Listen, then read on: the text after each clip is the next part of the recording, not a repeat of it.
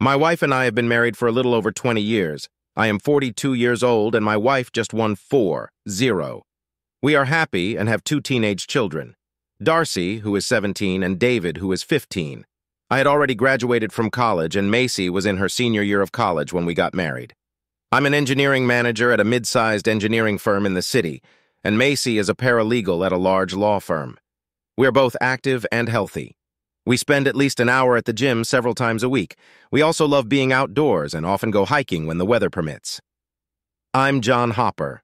My height is 180 centimeters and my weight is about 82 kilograms. I'm not going to tell you that I'm some kind of super stud, but I can please my wife when we make love often. This usually happens about 2 or 3 times a week. Macy is about 170 centimeters tall, has C-shaped breasts, a flat stomach, and a nice curve to her hips. Overall, she is still very attractive. Heads turned on her whenever we went out anywhere, especially if she was dressed down. My children were wonderful. They were poised, got good grades, and enjoyed some popularity in their school. They were the greatest joy in my life, along with my beautiful wife. I rarely missed one of their games or school performances. I actively participated in their extracurricular activities. I helped them with their homework and took them hiking and camping on weekends. As an engineering manager, I mostly delegated the actual engineering functions to my staff, so I didn't have to work overtime or weekends. Travel was minimal, just to conferences once or twice a year. Macy sometimes had to work overtime when she was working on a big case, but it wasn't really that much. Okay, that pretty much sums up our lives. Obviously, if that was all there was to it, it would be a pretty boring story. Storm clouds were gathering that I wasn't paying attention to. They came in the form of a brash young lawyer who was hired at the law firm where my wife worked. His name was Brandon Howard. He was a big guy who was 190 centimeters tall and weighed about 105 pounds. He worked out a lot to relieve stress at work, so he wasn't overweight. He was opinionated, cocky, and arrogant. In addition, he was constantly lonely. I first met him at one of my wife's work events. He flirted with her continuously throughout the evening. She even flirted back slightly as I stood there. When I voiced my displeasure, she told me to grow up and that it was completely harmless. Once we got home, I tried to explain to her that while I trusted her completely, my problem was that it was completely disrespectful of her to flirt with another man right in front of her husband. I don't think she completely agreed with me that she was behaving inappropriately, but she at least acknowledged my concerns. It took another day or two before things returned to normal. Life went on for another 6 months. Macy was working on a major case that had been in the works for about 2 years. It was finally coming to an end. She started working long hours. I know what you're thinking right now, and no, she wasn't fooling me. It was a legitimate matter, and we discussed it thoroughly. She also called home at least once a night to make sure everything was okay. There were also several other people who worked late into the night. As I found out later, although they didn't really have an affair, the flirting still continued and even intensified.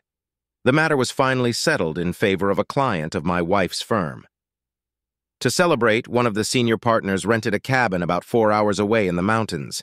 He invited everyone who worked on the case over for a weekend with his other half. I knew the partner pretty well, and we had actually been to the cabin a few times before. As I said, the kids were 15 and 17 years old. They were pretty responsible and were at an age where they could take care of themselves. We decided to leave them home alone rather than leave them with my wife's parents. Yes, I warned them against any bad behavior. With that decision made, Macy and I packed our bags and left Friday afternoon. We got to the cottage in the early evening and carried our bags to the room we were to use. Other than the fact that we had to endure Brandon flirting with my wife all evening, it was quite pleasant. After telling my wife of my displeasure at her continued flirting with Brandon, I decided to just leave her alone and socialize with Charles and Louise, the owners of the cottage. As I said, I liked Chuck and Lou, as they preferred to be called casually. We had quite a few similar interests. After dinner and sitting around the fire on the back patio, it was getting late, so I took my wife to put her to bed. I was actually very tired and still a little angry with my wife, so I moved away from her and fell asleep. The next morning, I woke up to the smell of coffee. Macy was still asleep next to me, so I quietly got out of bed, put on shorts and a t-shirt, and then went in search of wake-up juice. I walked into the kitchen and found Chuck and Lou busy preparing a hearty breakfast. Grabbing my coffee, I walked over and started helping. It was quite a production, as besides Chuck and Lou, there were two other couples there, my wife and I and Brandon. George was another lawyer. He was here with his wife, Anne. Kathy was another paralegal who brought her husband, James. Eventually, everyone managed to make their way into the kitchen just as breakfast was ending. By the time I picked up my plate and headed to the table, I found Brandon had taken my seat next to my wife. "I'm sorry, but you're sitting in my seat," I stated kindly. "Oh dear," Macy replied. "We're just in the middle of a conversation. Could you sit over there, please, just for now?" "But dear, I've been a little busy helping out. I was looking forward to sitting and chatting with his wife over breakfast. It's only going to be okay this one time. After all, we can talk all the time, but I rarely get to chat with my coworkers outside of the office." I was truly stunned. I decided that I really wasn't hungry after all, so I picked up my plate and placed it on the counter. Filling my cup of coffee again, I walked out to the back terrace and sat alone. Analyzing what had just happened, I remembered the expressions of several other faces when it happened. Something was happening here, and I had the distinct impression that I would not be happy with the outcome. As the day progressed, things were not going so well. Macy spent most of her time around Brandon. The only time she really spent with me was when we were both socializing with other people. When we went camping, she would walk with Brandon. We went swimming in the lake, and she spent time with Brandon. I managed to remind her several times that she is my wife, not Brandon's girlfriend. She just guffawed and said my imagination was running wild. By the time dinner was over, I was fed up. When we went out on the terrace to enjoy the evening and have a drink, I timed it perfectly. My wife had just sat down, and when Brandon started to sit down next to her, I moved over and pushed his hip out of the way as I sat down myself. Macy was not pleased. She threw one of her annoyed looks at me. I just smiled back and took her hand. She tried to wrench it away, but I only squeezed harder, refusing to let go. Instead, she practically refused to speak to me. It was a rather unpleasant couple hours as everyone else felt the tension. I had finally had enough. This weekend had turned into a complete disaster.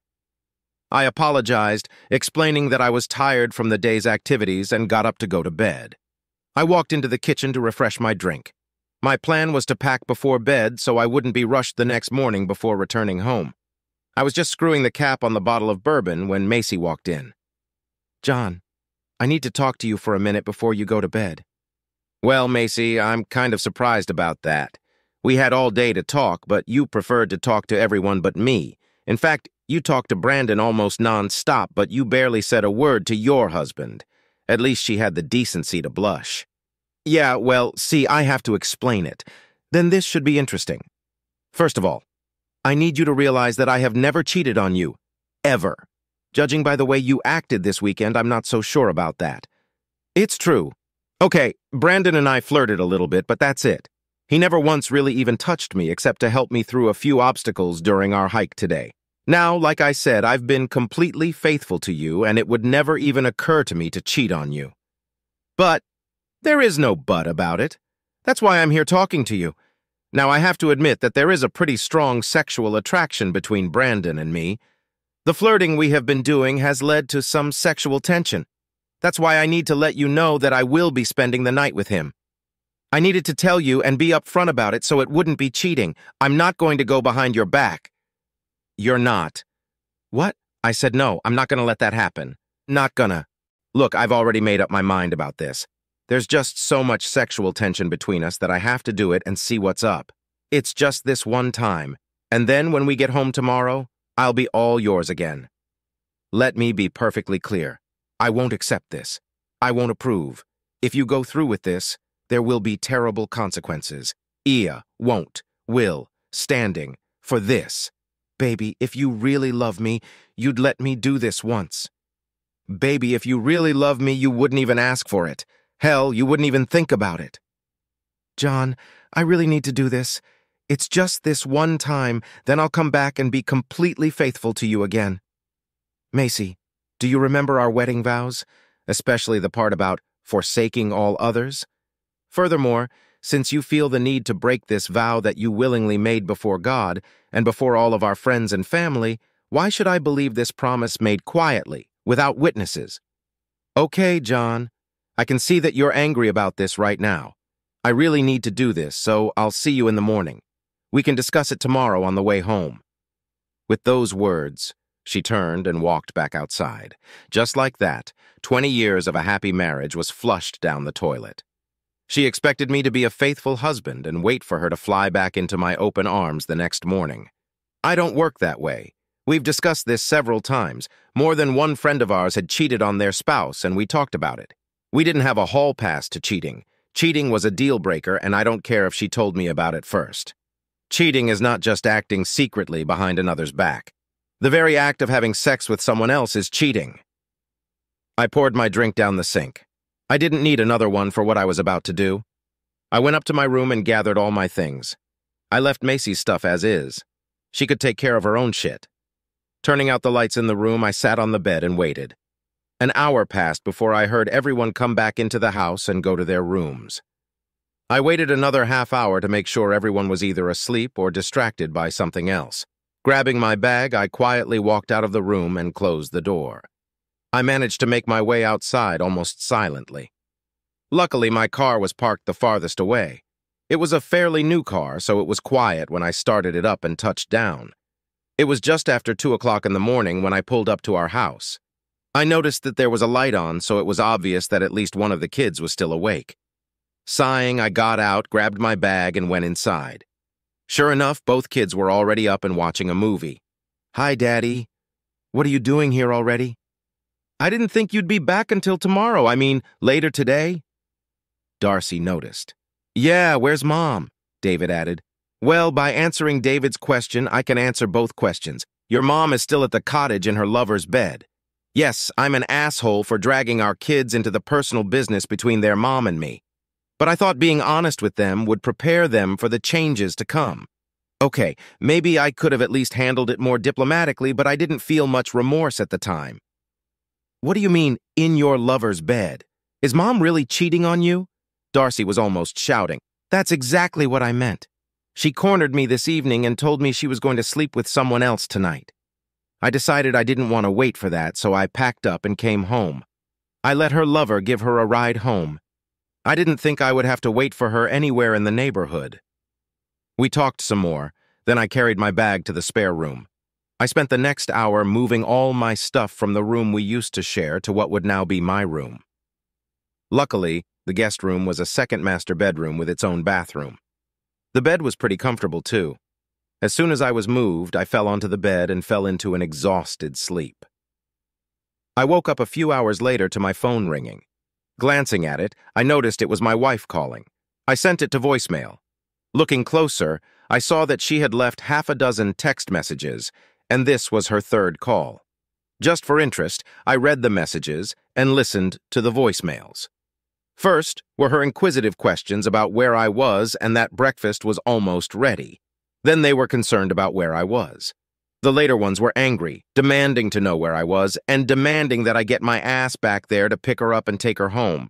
The latter informed me that she had to ask someone for a ride, and that she would kick my ass as soon as she got home. Oh well, I was already awake, so I should have gotten up and prepared to face the new day. Hurricane Macy would be arriving in about 4 hours, and I needed to get ready for the storm. I had a feeling she was going to be pissed. There was no remorse in the last message she left. I got up, showered, got dressed, and headed downstairs for breakfast. By the time I finished eating, the kids were up. I explained to them that they should probably stay out of the crossfire since their mother wasn't in a very good mood. Surprisingly, they just laughed it off. I had a bad feeling about what would happen when she got home. They didn't seem too happy with what she had done. "Where the hell have you been, asshole?" The slamming door announced the arrival of Miss Congeniality. "I'm sorry. I just couldn't help myself. She just laid it out right there, like a low outside curve." I swung around and threw it over the fence. I really didn't realize a human face could be such a dark shade of red. Oops, sorry, now it's turning purple." I was just about to pull out my phone to call an ambulance in case she had a stroke when the explosion went off. "What the hell kind of idea was it to leave me out there like that? Do you have any idea how humiliating it was for me this morning when everyone found out you left and I had to beg for a ride home? You bastard! I was going to get you in bed tonight and fuck you, but now you can just forget about it." I just smiled back at her. I was actually amazed at the composure I was showing her. First of all, honey, I don't care how humiliating you may find it.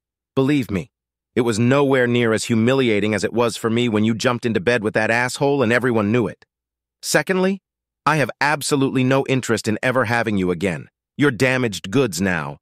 Do you really think I'd stick my buddy in your cesspool if I showed up again? How can you talk to me like that? I'm your wife. No, you're not. Well, maybe on paper you still are, but in reality my wife disappeared sometime yesterday. You're just a cheating wench. What are you talking about? We discussed this last night. I told you about it beforehand, so I wasn't cheating. Okay, let me ask you a couple questions. 1. Did you sleep with someone last night who wasn't your husband? Yes, I told you I was going to get in bed with Brandon. All right then, because you let someone other than your husband fuck you, you cheated. End of story. It doesn't matter if you told me about it or not. In fact, you didn't even ask. You said you had already made up your mind and that I had no say in it. I even told you not to do it. I told you I was totally against it. You just went ahead and did it anyway. But if you really love me, you'll let me do this. If you really love me, we can get through this. You stupid fool! If you really loved me, you would never even think of screwing that asshole. With those words, I turned around and went to the garage to work on my 1969 Nova. It was originally an inline 6-cylinder engine with a 3-speed manual transmission. I replaced the engine with a 383 small block, and the transmission was now a Borg-Warner Super T10 4-speed. Yes, I know that many new gearboxes use a Restomod, installing a newer computer-controlled engine. Of course, they get more power and better fuel economy. I'm old school. I hate all that computer-controlled crap. It takes a computer genius just to keep the stupid thing running. With the old engine, I could screw it in, plug it in, and it would work. This is newer shit. You screw it in, plug it in, install a computer controller, then take it somewhere else and pay a guy another $1,000 to set it up before you run it. No thanks. Over the next few months, Macy tried to get me to talk. I wasn't interested. She also tried several times to get into my room late at night. I had changed the locks and she didn't have a key. To me, we were now just platonic housemates who happened to have 2 children in common. Why didn't I just divorce her? The kids. I didn't want to be just a part-time dad. I loved my kids and I wanted to be there for them. Besides, I only had 3 years left before David would graduate and go to college. Macy tried to get the kids involved to get me to talk to her. Nothing good came of it. The kids were seriously pissed off at what she did. She tried to confront me to turn them against me. It was Darcy who set her straight. Mom, Dad never said anything bad about you to us. You, on the other hand, have complained to us about him several times. Don't blame Dad for turning us against you. You did it on your own. Yeah, times were tough on the Hopper family. After 4 months, Macy started wearing very little around the house when the kids weren't around.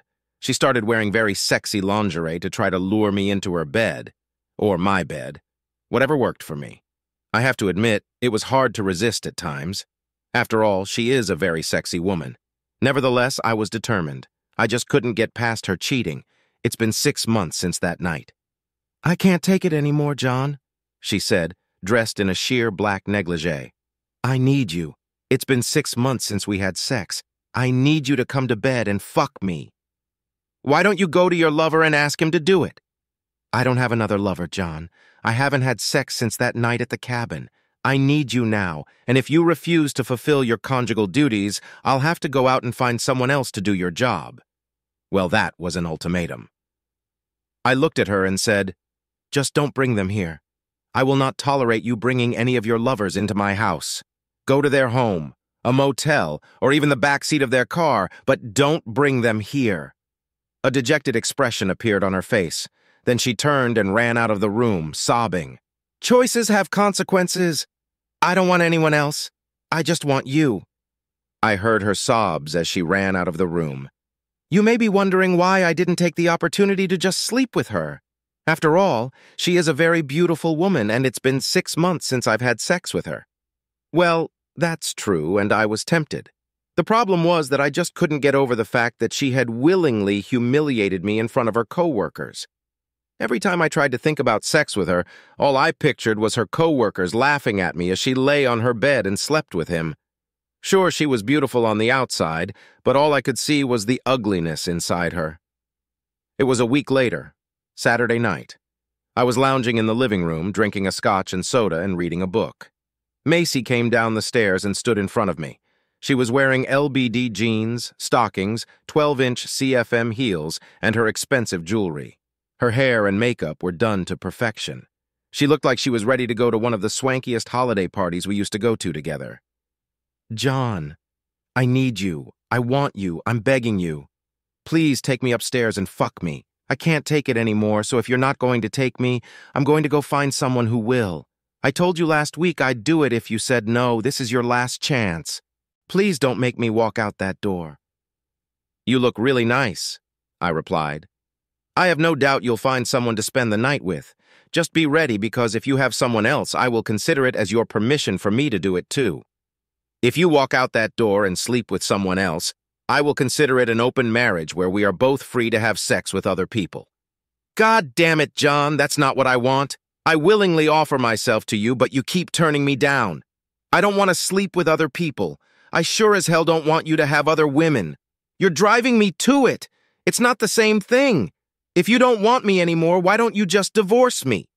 Is that what you want? Do you want me to divorce you? Hell no, I want you to take me back as your devoted wife. You weren't very faithful to me in the cabin, so why should I expect you to be faithful to me now? Because I promised to be. And a little over 20 years ago, you vowed to be the same. What makes you think I can believe any of your promises now? Fine. If you do, don't wait. Fine. If it's your choice, I'll start making arrangements with a couple of ladies who have shown a pretty open interest in me. You're the one who's forcing the issue. If you go and screw another woman, I'll divorce your ass so fast you won't even know what hit you. I'll get the house, the kids, and more than half of the assets. You'll end up living in a one-bedroom apartment and eating prime ramen because of all the child support and spousal support you'll have to pay. Then, just to spite you, I'll interfere with your visitation too. Yeah, good luck with that. You do realize that kids are old enough to determine which parent they want to live with, right? You want to bet on who it's going to be? Go ahead. Go out and have fun. I really don't care." She cried again. "What do you want from me? How long are you going to punish me? What can I do to make you love me again?" She burst into tears. "There is absolutely nothing you can do. You've already done it, once and done. You slept with someone else and humiliated me in front of your friends. As for what I want from you, I want to coexist in this house as roommates for the next 3 years. Once David turns 18, graduates from high school and goes to college, we will divorce and go our separate ways. Until then, we will live in the same house and raise our children together. If you want to divorce me before then, go ahead. I can't stop you. Just keep in mind that the kids will probably want to live with me. That means I'll stay here in the house and you'll pay child support. Macy, I just can't trust you anymore. I can't live with the idea of my wife sleeping with someone else every time she's not home. I can't live with the thought of the next time you break your promise to be faithful. I only have 2 options here. The first is to divorce you now, and then the kids will have 2 part-time parents. The other option is to live in the same house, where we will both have freedom, but the kids will run the household with 2 parents. We will live in the same house, but will be divorced in every way except on paper.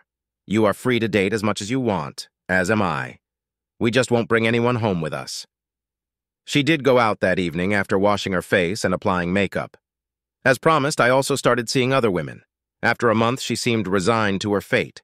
We were polite to each other and practically lived as platonic roommates while we raised our children. We acted like a family. When one of us had a party, we usually went together. We had to maintain this farce in public. Of course, it wasn't long before all of our co-workers realized what was going on. Heck, I dated a few single women in my office, as did she with some of the guys she worked with. Yes, she was constantly trying to lure me into her bed, but I mostly refused. Okay, sure, I gave in to her a couple times. She was still a beautiful woman, and after a couple drinks, I let my little head make the decision. I always wore a condom with her, and it was sex, not lovemaking. "So, is that it?" said Macy with tears in her eyes. "That's it," I replied, loading another box into my truck. "Thank you for 20 wonderful years, Macy." "That was 23 years ago." "I know." "Yeah." Tears came to her eyes again. "It's been a little over 3 years." David had just moved into his dormitory for college. Darcy was about to start her freshman year at university. The house was sold and we were packing up to move out. We were moving apart in different directions. The divorce had already started, and we were just biding our time until the final judgment was handed down. The assets were split 50-50ths. The kids' college accounts were already fully funded. "I still love you, you know," she whispered. "I know I do. I'm sorry. I am too." She turned to look at me, tears streaming down her cheeks. "You will you call me sometimes? Come to see me sometimes? Maybe we can see each other once in a while? Please?" No commitment, just to see each other. My hatred for what she had done had long since dissipated. I no longer felt the same love, but I didn't despise her either. In fact, I saw her as something of a friend. Besides, we still had kids to bond over. And frankly, she was damn good in bed. Of course she was. We can do that.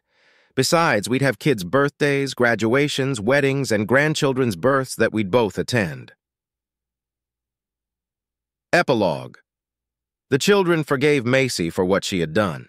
Their relationship improved, but never returned to what it was before. Macy bought a small 3-bedroom apartment so the kids could visit her when they came to town.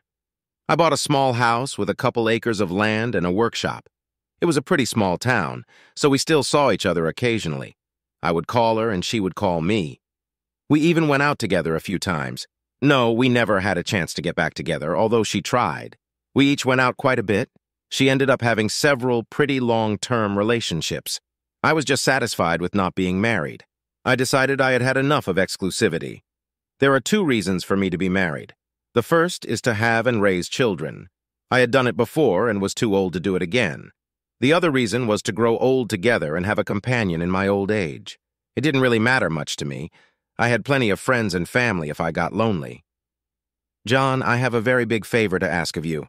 I understand if you don't want to do it, but I would really like you to at least consider it. We were having lunch at a nice restaurant. It's been 5 years since the divorce." "Ask right away. I assumed you wanted something when you asked me to lunch today. By the way, where's your boyfriend? Won't he be jealous that you invited your ex-husband to lunch?" She smiled. "No, he knows all about our past. He knows he has nothing to worry about. Besides, he was the one who suggested I ask you in private. He thought it might be more uncomfortable if he were here. However, he's willing to take your call if you want to make sure he's okay with that request." "Okay." Cell phone rings. "I'm interested in you." "John, Martin made me an offer and I said yes." "Good. Do you love him? Did you finally get past us?" "I'll never completely forget us, John. Still, I've made peace with it. As for Martin, I'm comfortable with him. I really love him, and we're very good together. I've settled down and I'm going to spend the rest of my life with him." "Okay, so what do you want to ask for? If it's my blessing, you have it, but you don't really need it. I have no say in the matter, yet no, well, I guess that's partly true. But what I want is for you to walk me down the aisle and marry me off at my wedding." "Okay, where did this Mack truck come from? Let's talk about something extraneous. My mind just exploded with this." What?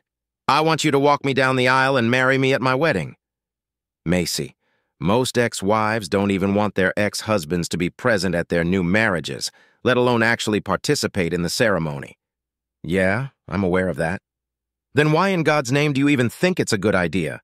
All right. Hear me out. I've obviously discussed this with Martin, and he agrees with it."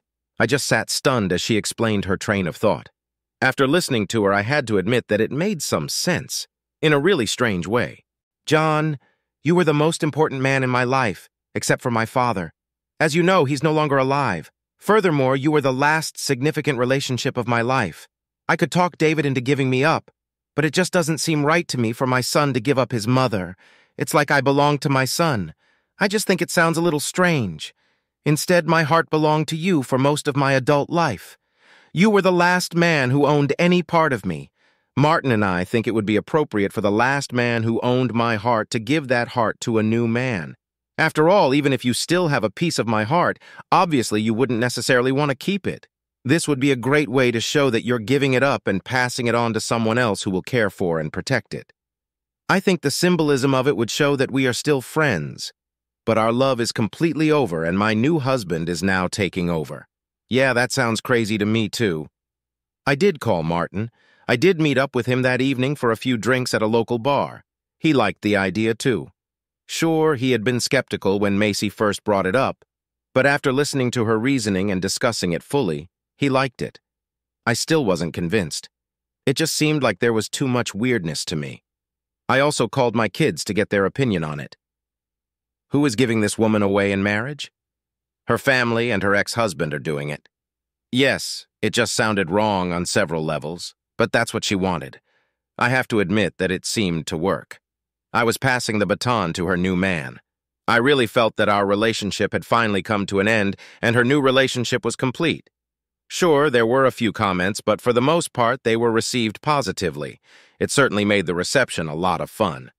Several ladies came up to me and asked if I wanted to start a new relationship since I had finally broken up my previous one. I think there might be 3 or 4 among these women who might take a swing at me. We'll see. At least my weekends over the next month or two won't be boring.